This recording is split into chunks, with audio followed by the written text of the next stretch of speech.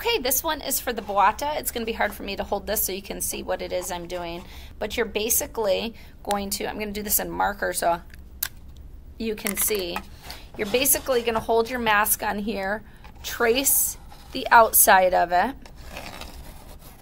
So then you have a tracing, okay?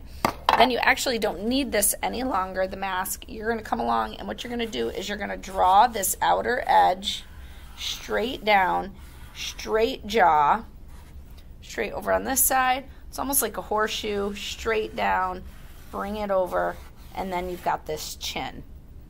So that's basically what it's going to look like, so that when you put your mask up here, you can see that you have that shape around it.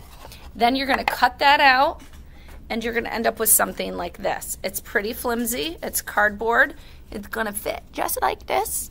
And when we put that on your mask, this will be plastered, which will give the shape that we're looking for that chin. It brings that chin right down and that sharp edge. So that is for the Bauta.